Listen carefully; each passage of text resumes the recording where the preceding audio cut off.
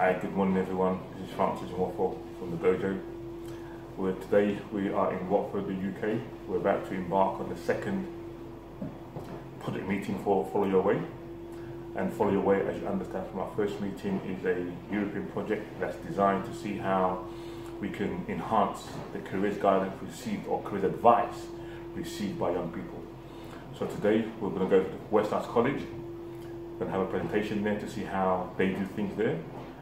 And we're going to have some talk as to see what we've done with our surveys and see what learnings we can derive from that. Tomorrow we have some interesting presentations and some interesting follow-through and follow-ups. So for now, I want to say goodbye, and I'll come back and I'll record as we progress along this day. Have a good day. Okay, so we're heading to the college. You can see the groups behind me, all having different discussions. So, see you later.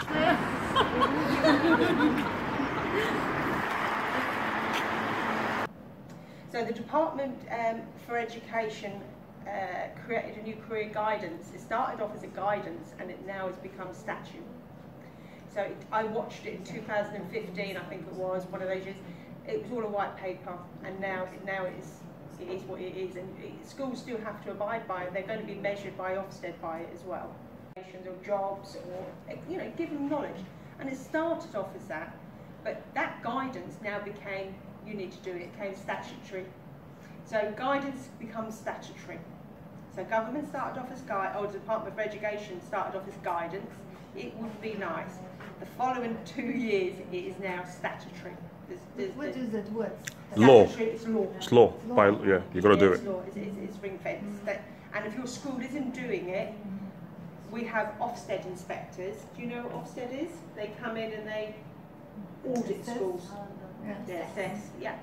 They audit. Why do I need algebra? I don't need to be here.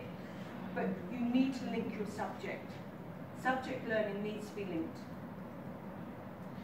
Excuse me, can I ask, this instruction is also for elementary school and normal schools? Yeah, this is for everybody. Mine is going to be a bit more. I've given you my policy. There's not many policies out there at the minute, but my policy will speak in depth about what we do at Falconer School and the provisions and the plans that we've got in place. I've just received it back from good authority on the information, but I'll tell you about that in a minute. You're mapping out what you as a school are going to do, what your commitment is, and this is what we are going to teach. And this is how we're going to achieve your students' or your son's aspirations. So in here I have life ready days. So I'll show you in a minute there. So this is my policy that I have created from the 8 Gatsby benchmarks. And I have it on good authority from the right people.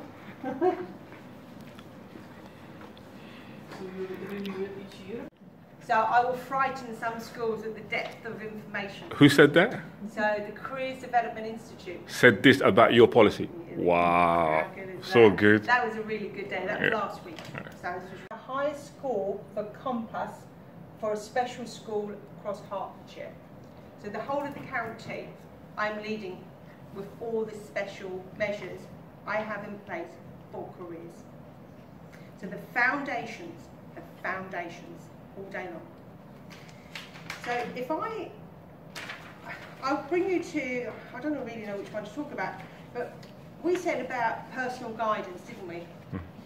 So if we go to page 12, but this is one day, this will happen for these. I'll do 4 days across the school academic year, but they will roll each year. So when they're finished in year 7, in year 8 they'll learn about this, and then in year 9 they'll learn another day on something else. So it's a plan. Does that make sense to everybody? Yeah. So what you're saying is that from the time they come into you, you're streamlining careers, education advice from very early on, and it gets trickled across. It works. Trickles across. Year 7, year 8, year 9, year 10. They've got the platform. They've got encounters with employers. they've got the teachers' subject learning. So they've got their Life Ready days. Mm-hmm. They've got their Stable Careers programme. The whole school should follow. Mm-hmm. And they learn from the labour market how much it is to be a plumber, how long it will take to be a plumber, how many hours, what the course progression is, and how long will it be till you become a plumber. Mm-hmm. So it's about learning the information. Very young, from year 7. Then that's addressing the needs of each person. And the teachers will be linking, the subject teachers will be linking their subject to the world of work daily in everything that they do. Like each teacher of Yes, each subject? every subject. If you're teaching a subject, you teach them why you're teaching them the subject. Yeah, because at Czech schools, students often say, I don't want to And they're learn right. it, I won't use it in my future career, and they refuse it, so I think it's quite important. They need to link it with... As a careers leader, your stakeholders, so to say, your stakeholders, the people you integrate with, the people you link.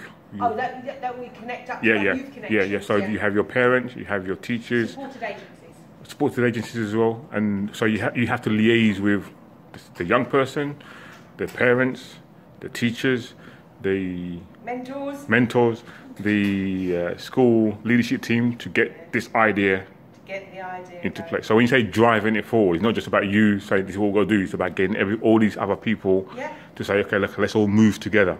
They've all got to move. They've got to implement this. Yeah. They've got to drive it all together. It's a 2020 mark. The quality mark will affect the school if we do not get it. So, you can have some departments will be, it's careers. Well, wake up. Because if you haven't linked your subject to careers, you need to tell Ofsted why you haven't linked it, which is fine. Don't do it if that's what you think. But you have good evidence as to why you felt your class didn't need to know where English was going to take them.